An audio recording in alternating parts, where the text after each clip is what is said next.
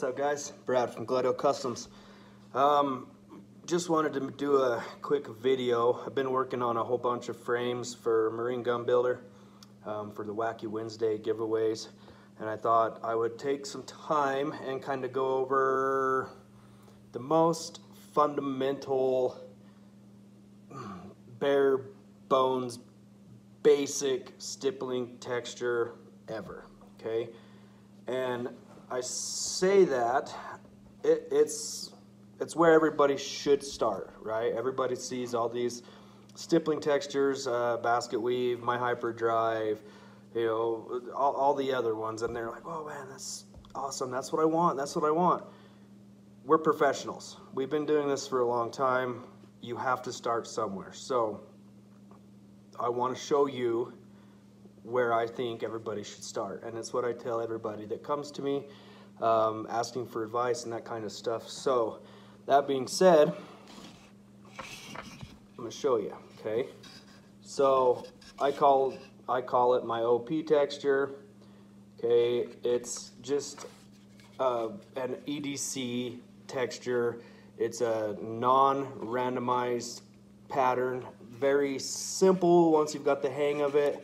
But this is where to start, because you can do all sorts of stuff, and you know, like the more you do this one, the better off you're going to be. But you have to learn how the polymer works, how the burner itself works, right? You got to learn the fundamentals, and this is where you start. So before I turn the camera around, this is the tip that I use. Okay, this comes in every single soldering iron or wood burning set ever. Okay, there's multiple sizes of this tip, and they all do the same thing. It just depends on the look you're going for. But for this small, you know, fine texture, stock almost looking texture, this is the one that you use. Okay, so I also got my mask because my shop is not ventilated, so don't want to be breathing this stuff in. I'm going to turn the camera around, and I'm just going to kind of burn, and I'm going to let you see how it is I do it, and what I've found that works best for me. Okay, so here we go. All right, got the frame flipped over here. I'm going to start on kind of a blank canvas, right? You notice that my prep work is done, my borders are cut. Obviously it's been Cerakoted. I've burned my borders in, which are also very fundamental in stippling. I have videos on this process. Okay, so this isn't what we're here for. So I'm gonna start burning, and I'm just gonna kind of walk you through how I do it, right? Super simple, and keep in mind I've done it a lot, so I'm a lot quicker than you starting out will be, but I haven't always been this fast. But I usually take and start in, say, a corner or an edge or something, right? The key to a non-randomized texture is to make it not random. So you don't want to just go straight lines, you know, because that's all you're gonna see. And if you have straight lines here and squiggly stuff over here, that's where your eyes are going to be drawn in it, and it just doesn't look like it was meant to be that way. So the biggest part is keeping it random. So I just start, and you'll see that I kind of apply a downward pressure as I'm dragging it around, and that gives it that nice dimpled look. But I don't go in a straight line, and I don't also just go S shape, S shape, S shape all the way through, because that's also noticeable. So I'll start a little bit there, then I'll come up here and I'll do the same thing. Okay, and I just kind of drag it all around, and really there's no right or wrong way to do it. You just want to make sure that you don't have noticeable lines or noticeable holes or anything like that. So once you get a few lines started, then you just kind of keep branching out from there. Come over here. Whoops, guess you probably want to see that. Another important thing is keeping your tip clean. So you'll notice it come off screen. I continuously am wiping it off, and I just kind of make lines everywhere. It looks like almost I said earlier, wormholes or whatever, right? Excuse me. But that's the whole purpose, is it just makes it to where it's randomized. You know, it's all over the place. And then turn it a little bit. See, so now I'll take and I'll go and I'll fill in all of my gaps here by other, not really other designs, but so where I've kind of been going down this way, I'm going to come across here like so, get up close to my border there, dragging it. I am kind of making an S pattern, but at the same time I'm pushing down and just going all over the place. So it's as simple as that. You don't want to push too hard. You will go through the frame if you're not careful. Okay, but just 1, 2, 3, right? I mean, all over the place. No one line or one straight line. Oops. Because you don't want anything to be too noticeable or too out of place. So you just kind of work it all over, back and forth. Jump over here, come down through, work it back up. Start getting the polymer build up on your tips, so you want to wipe it off.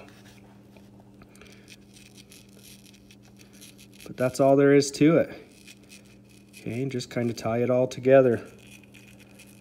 But it gives it that, you know, it's a nice EDC, it's soft on your skin, on your body, but it's got a whole lot of, as I like to call it, gription to it. Okay, your hands get sweaty, it's raining, no matter what scenario you're in, you're not going to lose your grip on this gun.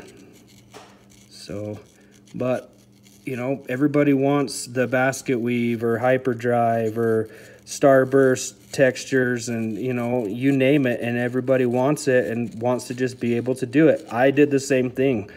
The second frame I ever stippled, I attempted, I'm not gonna say I did it, but I attempted a basket weave, and you know, I was pretty dang proud of it at first, but I'll tell you what, looking back now, was not good at all. So get this one down, guys. It's very simple to do.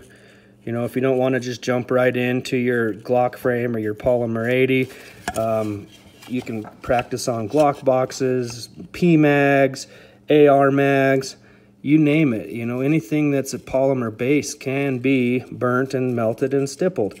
One thing you'll notice, though, as you kind of get going, each frame is different. The polymer compounds in all of them are all different, right? Everybody uses a bit different compound, so everything melts a little different. This is a Polymer 80 frame, and it is, the Polymer 80 stuff is, it burns really easy.